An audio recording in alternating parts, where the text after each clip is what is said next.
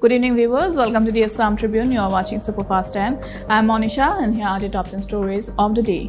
The Assam State Botanical Garden has recently welcomed a new addition, a baby giraffe. Assam CM Himanta Biswa Sharma took to X to mention about the joyful event. The giraffe was born 3 days ago.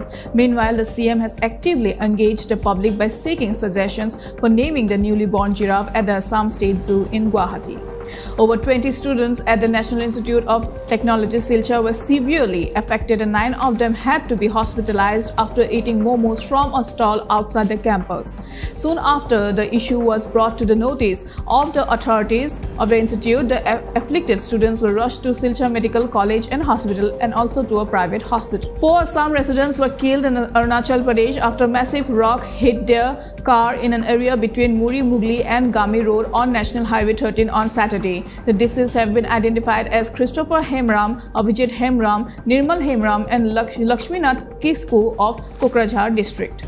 A formidable swarm of caterpillars has unleashed a wave of destruction across many villages in Golakganj area under Assam's Dhubri district, casting a shadow over the region's agricultural vitality. The infestation has primarily targeted paddy fields situated particularly in the villages of Chapusabari Part 2 in Golakganj area, leaving farmers grappling with the aftermath and raising concerns about the region's agricultural sustainability.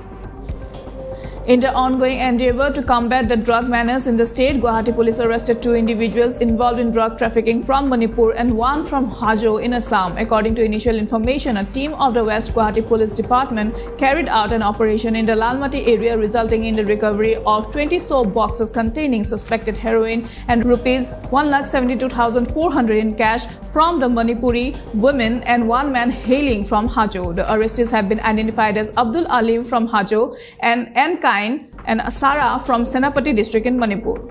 In a successful joint operation, the troops of the Assam Rifles along with the Indian Army and Manipur Police recovered a huge cache of arms and ammunition in Manipur on Sunday. During a massive search operation, the officials recovered 1 AK-56 rifle with magazine, 1 9mm pistol with magazine, 2 rifles, 4 improvised mortars and ammunition.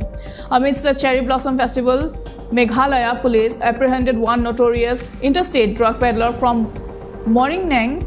This was informed by Meghalaya Chief Minister Conrad K. Sangma on Saturday. The drug peddler was apprehended by East Khasi Hills police during an operation and seized heroin worth ₹2 crore from his possession.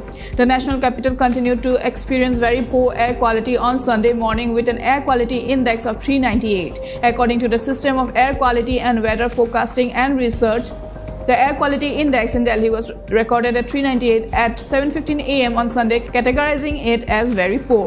Amid the ongoing efforts to rescue the 40 workers trapped in the Uttarkashi tunnel, a portion of which caved in earlier, Union Minister Nitin Gadkari and Chief Minister Pushkar Singh Dhami reached the scene to review the ongoing rescue and relief operation. CM Dhami said that the state government is ready to provide all the help required to the agencies involved in the rescue operation. Miss Nicaragua is crowned as Miss Universe 2023 after an intense contest between 90 country candidates. Miss Nicaragua emerged as the 72nd Miss Universe. Advancing to the final round alongside her were Miss Thailand and Miss Australian in the beauty pageant.